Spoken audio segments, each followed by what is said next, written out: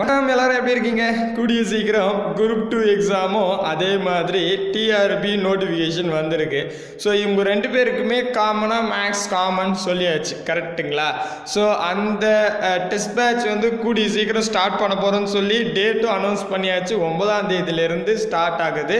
So இந்த 9ஆம் தேதி வர 9/12/2019 24/2/2020 வரைக்கும் ஸோ ஷெடியூல் பிரகாரம் நம்ம டெஸ்ட் பேட்சை ஃப்ரீயாக கான்டாக்ட் பண்ண போகிறோம்.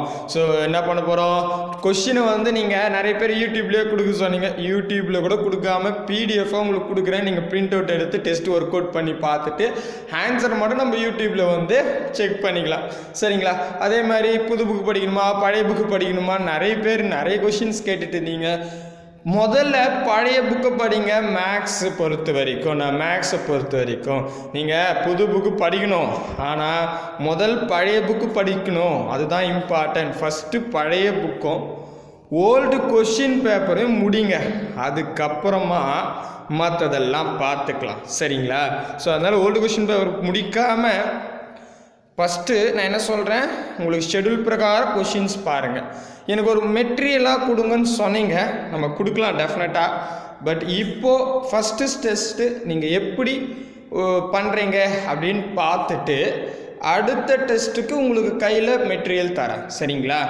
இப்போ வந்து நீங்களே தேடுங்க, நம்ம தேரத்தில் ஒன்றும் தப்பு கிடையாது, சரிங்களா? நீங்கள் எந்த அளவுக்கு முயற்சி பண்ணுறீங்கன்னு பார்க்கலாம். ஸோ அந்த டெஸ்ட்டுக்கு பற்றி ஒரு சின்ன மோட்டிவ் பண்ணலான் தான் ரியல் ஸ்டோரி ஒன்று சொல்ல போகிறேன். ஸோ டெஸ்ட் பேட்ச் அட்டன் பண்ணுறேன், தயவு செஞ்சு இந்த ஸ்டோரியை கேளுங்க. கண்டிப்பாக உங்களுக்கு என்ன எஃபெக்ட் இருக்குன்றத கமெண்டில் கொடுங்க, சரிங்களா? ஸோ போலாமா ஸ்டோரிக்கு போகிறதுக்கு முன்னாடி மறுபடியும் சொல்கிறேன், டெஸ்ட் பேட்சாக இருக்கட்டும் இல்லை இந்த சேனலுக்கு புது வியூஸாக இருக்கட்டும், தயவு செஞ்சு சப்ஸ்கிரைபிள் பண்ணுங்கள், கூடவே பெல் ஐக்கானையும் ப்ரெஸ் பண்ணி வச்சுக்கோங்க. அதில் ஆல் நோட்டிஃபிகேஷன் செலக்ட் பண்ணுங்கள், அப்போ தான் உங்களுக்கு மெசேஜாக வரும். வீடியோ பிடிச்சிருந்தால் லைக் பண்ணுங்கள், ஷேர் பண்ணுங்கள், சரிங்களா? சரி, நம்ம இதுதாங்க டெஸ்ட் பேட்ச். ஸோ இதுக்கு முன்னாடி நான் ரியல் ஸ்டோரி ஒன்று சொல்கிறேன், டெஸ்ட்டு எழுதுறவங்க தயவு செஞ்சு கேளுங்க, சரிங்களா?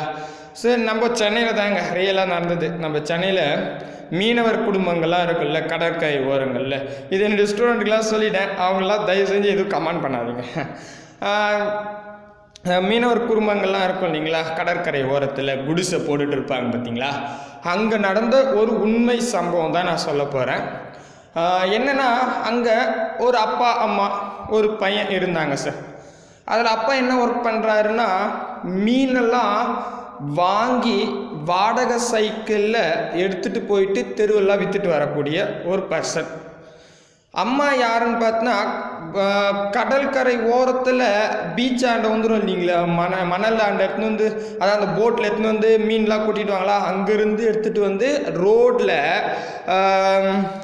ரோட்டில் வண்டியில் வந்து மீனை ஏற்றுற ஒர்க், அங்கேருந்து எடுத்துகிட்டு வந்து மீனை கொட்டுற ஒர்க்குங்க. அவங்களுக்கு ஒரே ஒரு பையன், அந்த பையன் சின்ன பையன்தான், 5ஆம் வகுப்பு படிக்கக்கூடிய ஒரு பையன். இதுதாங்க இதாக குடும்ப ஸ்ட்ரக்சர். இதில் தான் நம்ம ஸ்டோரியை ஸ்டார்ட் பண்ண போகிறோம், சரிங்களா? ஸோ அந்த பையன் என்னன்னா, அவங்க ஃப்ரெண்ட்ஸ் எல்லாருமே ஒரு சைக்கிள் வச்சுருந்தாங்க. அந்த பையனுக்கும் ரொம்ப ஆசை வந்துடுச்சு, நமக்கும் ஒரு சைக்கிள் வாங்கலாம் அப்படின்னு. உடனே என்ன பண்ணுறான், அந்த அம்மா கிட்ட போயிட்டு எனக்கு ஒரு சைக்கிள் வேணுமா அப்படின்னு கேட்குறான். உடனே அம்மா என்ன சொல்கிறாங்க, அப்பா கிட்ட கேளு அப்படின்னு சொல்லிடுறாங்க. அப்பா கிட்ட போய் கேட்குறாரு. அப்பா உங்களுக்கே தெரியும், அப்பா வாடகை சைக்கிளில் தான் போயிட்டுருக்காரு, ஓகேங்களா? அப்போ குடும்பம் எப்படி இருக்குன்னு நீங்கள் யோசித்துங்க. அப்போது அப்பா கிட்ட கேட்கும் போது அப்பா என்ன சொல்கிறாரு, இல்லைப்பா இப்போ என்னால் முடியாது, கண்டிப்பாக உனக்கு நான் சைக்கிள் வாங்கி தரேன், நீ 6ஆம் வகுப்பு போகும்போது உங்களுக்கு ஒரு சைக்கிள் இருக்குன்னு சொல்லிட்டாரு.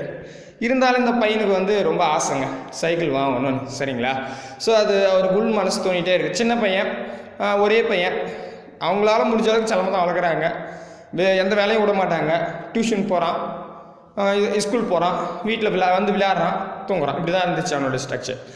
அப்போ என்ன ஆச்சு, இவங்க சைக்கிள் வாங்கணும் மனசுக்குள்ளே உறுத்தலே இருக்குது. அப்பா அம்மாவுடைய சூழ்நிலையும் பார்க்குறான். ஓகே, என்ன பண்ணிட்டான், அப்பா அம்மா தூங்கிட்டோம்னே நைட்டு ஒரு 11 மணிக்கு அந்த பையன் வெளியே வருவாங்க. வெளியே வந்து அதான் சொன்னேன் இல்லைங்களா, அம்மா செய்கிற ஒர்க், போட்டில் இருந்து மீன் எடுத்துன்னு வந்து கரையாண்ட வைக்கணும். அம்மா வந்து பெரிய கூடை எல்லாம் எடுத்துகிட்டு போவாங்க. பையன் சின்ன பையன் இல்லைங்களா, 2 கேரி பேக் எடுத்துக்கிட்டான். இப்போ தான் கேரி பேக் அலோடு இல்லை, அப்போ இருந்துச்சு. அந்த கேரி பேக் என்ன பண்ணிட்டான், அவனால் எவ்வளோ தூக்க முடியுமோ அவ்வளோ தூக்கிட்டு நடந்து வந்து கரையில் வச்சுக்குவாங்க. அவங்க ஒரு கூட எடுத்துகிட்டு வராங்கன்னா இவன் கொஞ்சம் கொஞ்சமாக எடுத்துகிட்டு வந்து செய்கிறான். 11 மணிக்கு வந்தவன் 2 மணி வரைக்கும் செய்கிறாங்க. ஸோ டெய்லியுமே இந்த மாதிரி வீட்டுக்கு தெரியாமல் செய்கிறான். அதுக்கு வர அமௌண்ட்டை எடுத்துகிட்டு வந்து பாக்கெட்டில் வச்சுக்கிறான் பத்திரமா. ஸோ இது கண்டினியூவாக நடக்குதுங்க.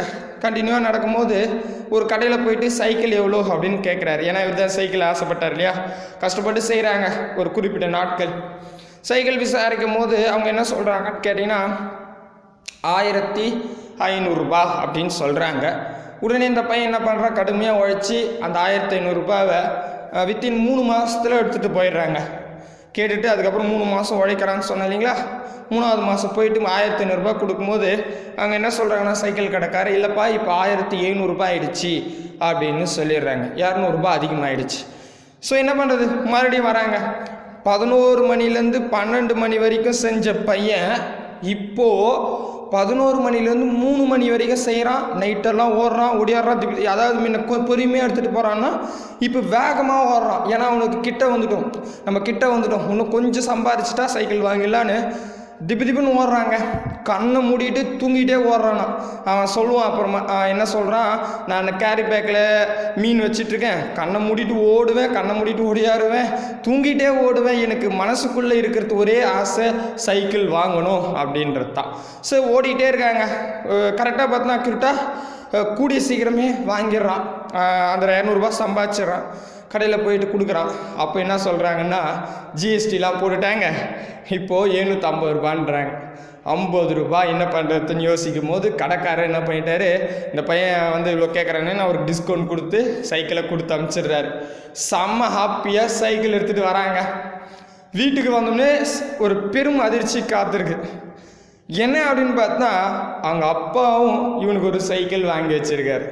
ஓ மை காட், என்னது அப்படின்னு பார்த்தீங்கன்னா அப்பா கிட்ட அதிர்ச்சியாக கேட்குறான், என்னப்பா அப்படின்னு கேட்கும்போது, இல்லைப்பா நீ கேட்ட இல்லையா, நானும் என்ன பண்ணேன், இதுக்கு முன்னாடிலாம் வந்து சைக்கிள் தள்ளிட்டு போனேன், என் பையன் ஆசைப்பட்டு கேட்டானே என்ன பண்ணிட்டேன், ஓட்டிகிட்டு போனேன், என்னால் முடிஞ்ச அளவுக்கு நானும் கடுமையாக உழைச்சி என் பையனுக்காக ஒரு சைக்கிள் வாங்கிட்டேன் அப்படின்னு சொல்கிறாரு. உனக்கு சஸ்பென்ஸாக இருக்கட்டுமேன்னு நான் உங்ககிட்ட சொல்லலை அப்படின்னு சொல்கிறாரு. இவன் அவன் நினச்சிக்கிட்டான் நம்ம சைக்கிள் சம்பாதிச்சு வாங்கிட்டு சஸ்பென்ஸாக அம்மா அப்பா கிட்ட கொடுக்கலான்னு நினைக்கிறான். ஸோ இப்போது ஒரு சைக்கிளுக்கு 2 சைக்கிள் ஆகிடுச்சுங்க வீட்டில். ஆனால் எண்ணம் என்னவோ ஒன்று தான், சைக்கிள் வாங்கணும்னு. ஓகேங்களா. ஸோ இப்போ என்ன ஆச்சு, இந்த அவ்வளோதாங்க முடிச்சிட்டேன் கதையை. ஐயோ என்னடா ஒன்றுமே புரியலடா, என்னடா சொல்ல வர இப்போ அப்படின்னு கேட்குறீங்களா.